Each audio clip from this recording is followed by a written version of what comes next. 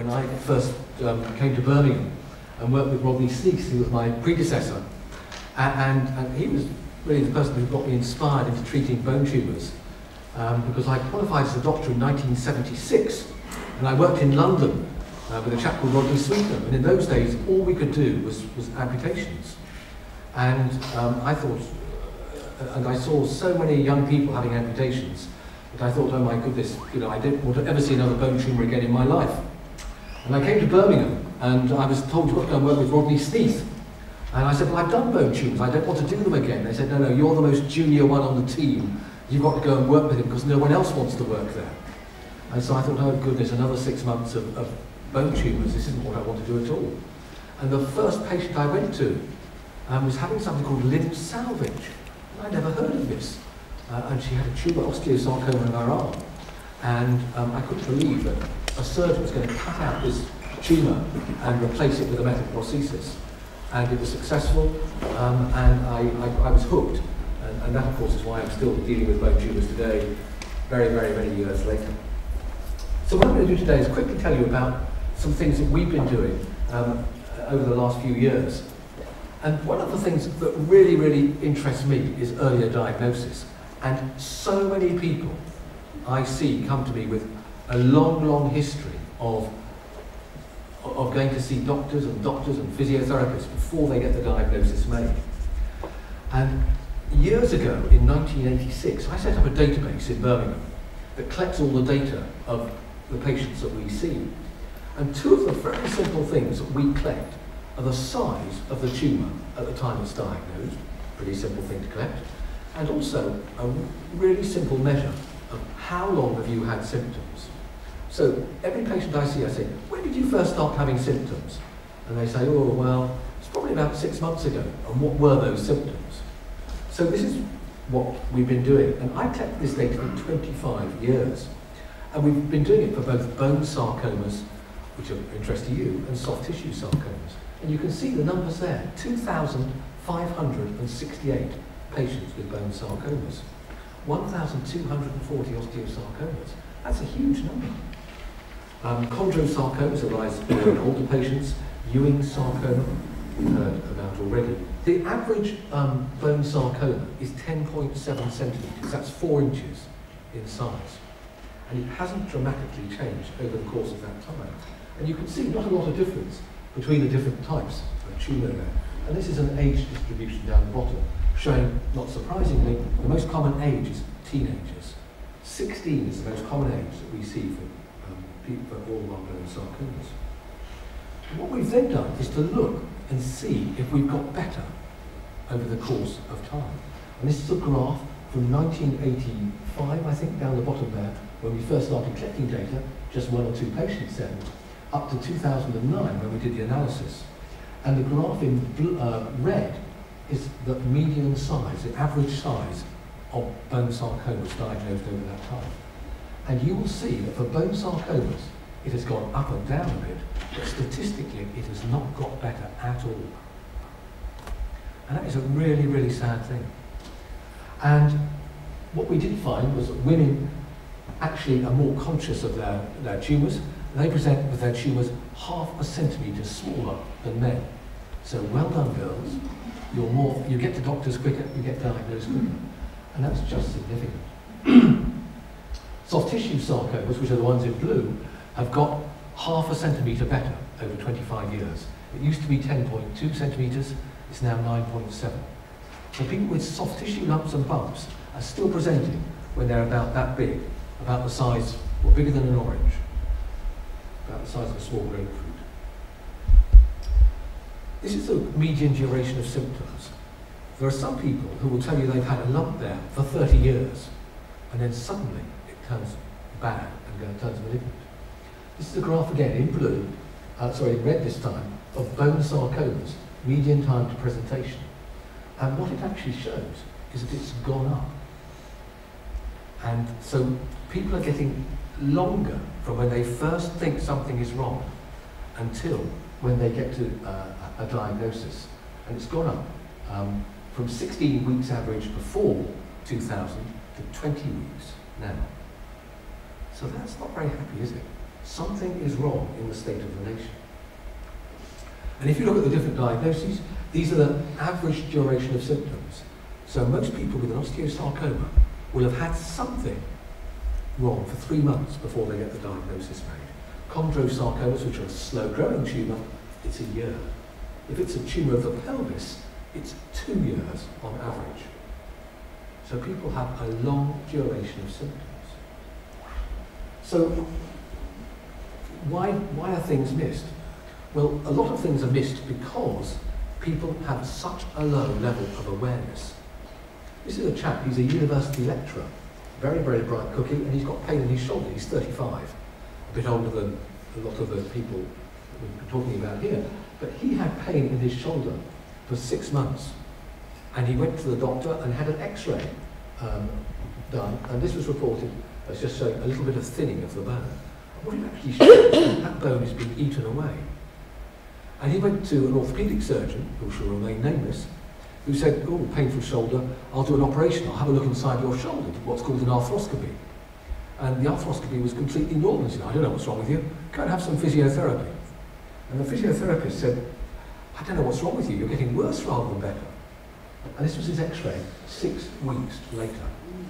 And it doesn't seem a rocket scientist to tell you that the whole of that bone has now been eaten away. And it was blatantly obviously there on the first X-ray. 1 in 4 of our patients has had an X-ray which has been missed by someone. And that's a pretty sad state of affairs, that early signs of bone tumours are not picked up early enough. So there's a low level of awareness by X-ray doctors, by orthopaedic surgeons, by GPs, by everyone. And the thing is, we're not getting better. And this is despite all sorts of guidance that has been put out there. As long ago as 2000, I wrote some guidance that was published by NICE about early diagnosis of bone sarcomas. And it just doesn't seem to be making things better. So we need something new. The question is, what? Well, I've got a medical student working with me at the moment called Andrew George, and he's been doing a BSc, which he told me yesterday he's fortunately passed. And what he's been doing is interviewing all the patients that we've seen over the past 6 months and getting a history from them of what their symptoms are. But not just when they come to us. He's going back and saying, what was the very first thing that made you go to a doctor? Because that's one of the key things. If we can work out why people went to the doctor originally and they were reassured, told it was growing pains or something else, maybe we can find an amalgamation of symptoms that actually indicate, hang on, this should set an alarm bell ringing. This is what GPs should say, hang on, could this be a bone tumour? And refer the patients earlier. And he's really repeating some work that some of you will remember was presented here, I think at the very first BCRT meeting, by 2 other medical students I had working with me, Graham Johnson and Gemma Smith. And they showed this graph down the bottom, that there was an average of 1.3 weeks before a patient went to see their GP, which is great. There was then a delay of 2 and a bit weeks until they were referred somewhere else, another 2 weeks until they got to see a consultant, and then look at that, 7 weeks delay between seeing a consultant and the actual diagnosis being made. So things, I'd like to think have got better, but on the evidence we have, they probably haven't. One of the problems with Andrew George's project is that he was not given ethical permission to speak to children. Now that meant that anyone under the age of 16 he couldn't talk to. And this was due to the timing of his application to the ethics committee. So we couldn't get a lot of osteosarcomas and children with Ewing sarcomas. And the people he saw were predominantly older people who had chondrosarcomas. And what he found was that the patient delay averaged 6 weeks. So that was the time before the patient went to see a doctor with their symptoms. And I suspect this is largely because we had a lot of older patients who sort of said, oh, it's just old age, it's I'll put it down. But then the doctor delay was 17 weeks. And that's the time between first seeing a doctor and the diagnosis being made.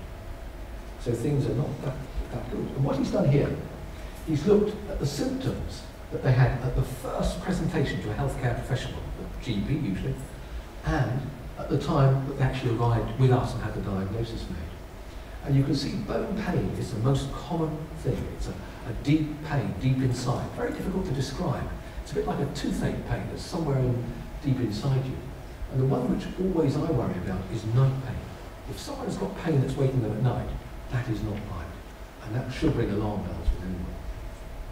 So what we're now doing is trying to put this together into looking at soft tissue sarcomas, and we're going to try and extend this to children now and look at the symptoms that they have at the time of first presentation, so we can maybe issue better guidance. What happened to when people first went to their doctor? A lot were reassured. A lot of them were investigated, but very few of them were investigated appropriately. A lot were sent for physiotherapy, which of course did nothing. A lot were referred to a local hospital for investigation, and that's when the delays occur, because local hospitals aren't thinking, well, someone with a pain in their knee could have a bone tumour. They're thinking, oh, it could be a torn cartilage. And the trouble is, a lot of the time, it will be a torn cartilage. So improving and working out what the right symptoms to be worried about is pretty important.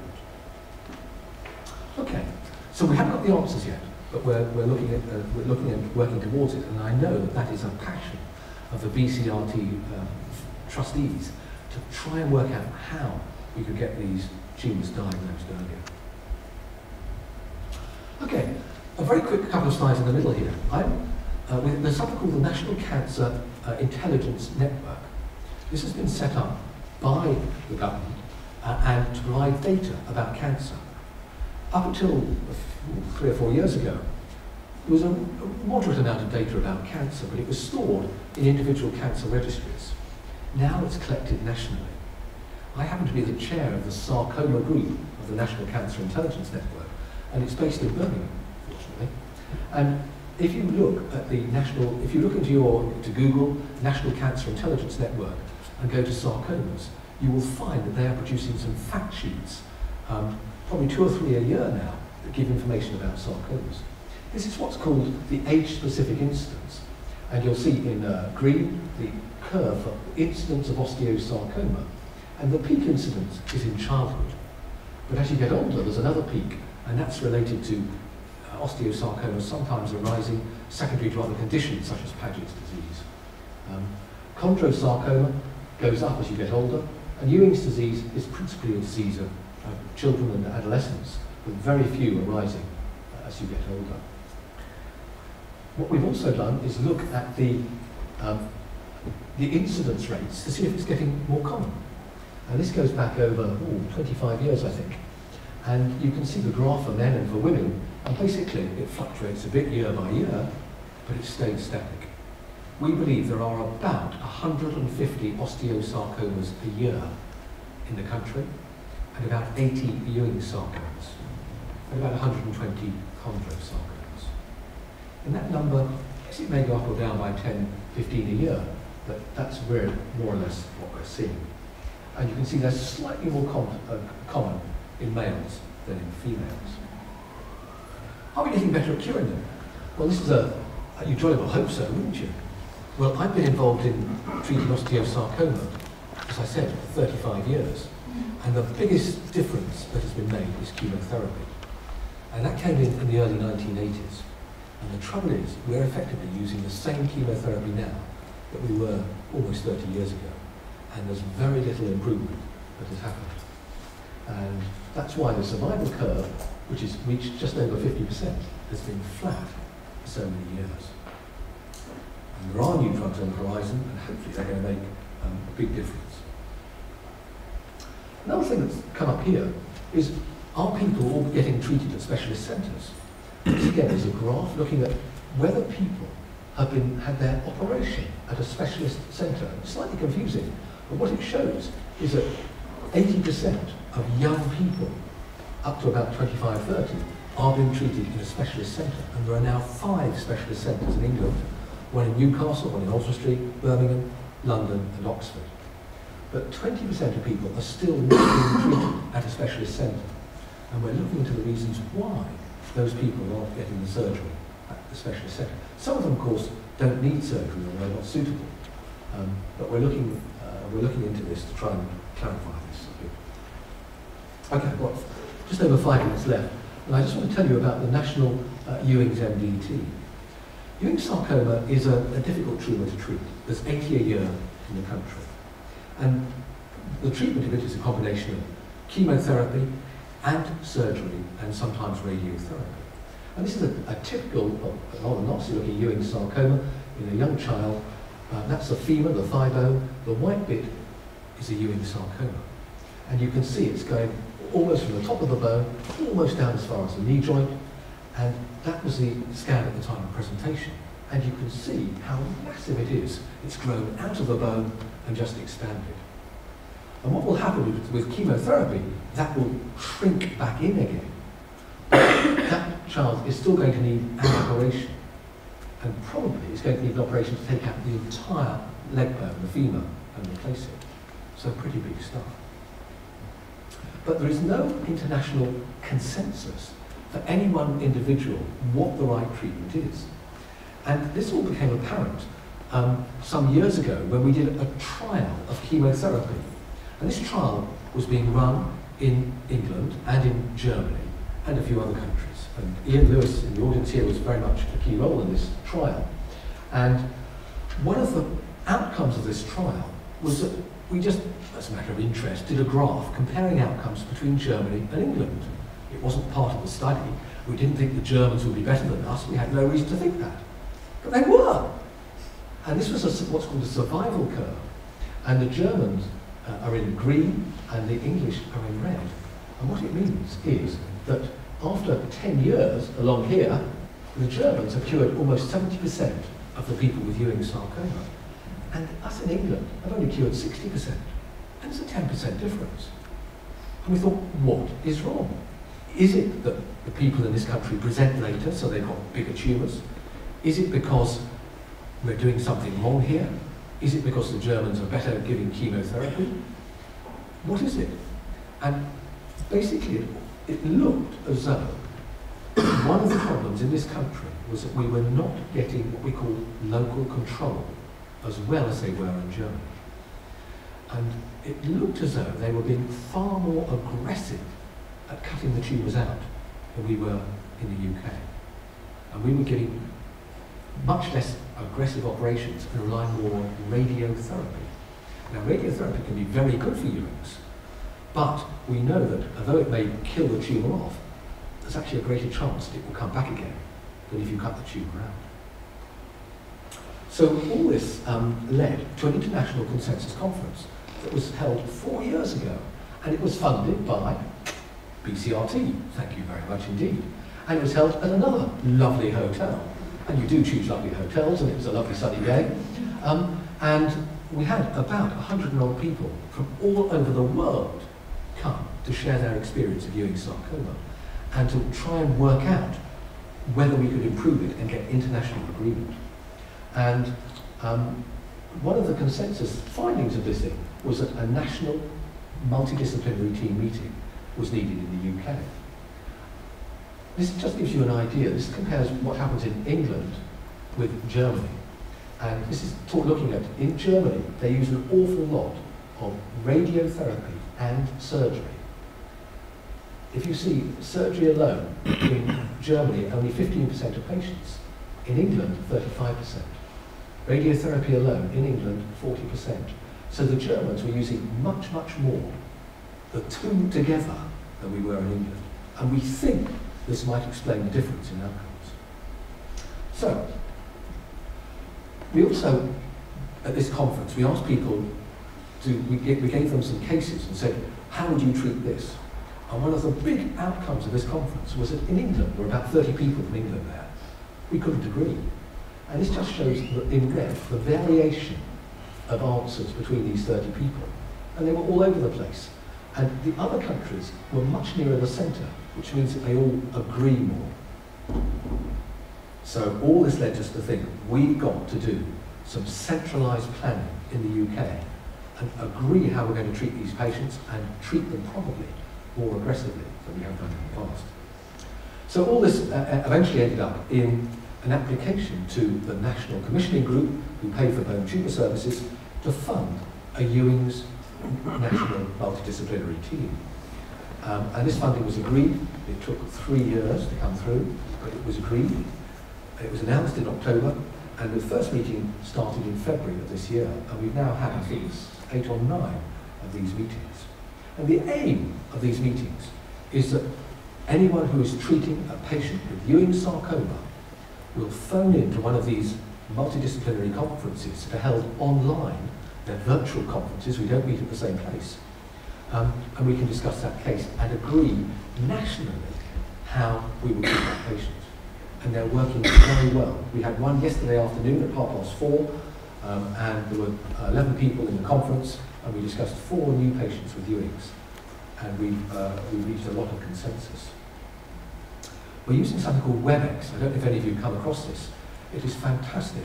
It allows me, sitting in my office, or on the beach, or Craig Durant, one of your trustees, and Segi Aboudi, one of my colleagues, sitting in a bar somewhere in the world, to actually dial in. You can even do it on your iPhone. And you can actually dial into this conference and be part of it. And the great thing is that you can see the x-rays of whoever is presenting the case. So you haven't got to send the x-rays to some central place. My x-rays from my unit can be broadcast to anyone participating in this conference. So we can share the information, and it seems to work very well. So what we're aiming to do is catch all new patients with Ewing sarcoma, discuss every single one of them, reach a decision about how we think they should be treated, then check that it is carried out, and check again in a year or so's time that everything has gone according to plan. So it's working very well. We're getting a lot of agreement. We're discussing some very thorny and difficult cases and coming up with some very interesting and novel ideas. And hopefully this single step could improve our outcomes for Ewing sarcoma by 10% over the next few years. So that's where we are. Thank you very much for listening to me.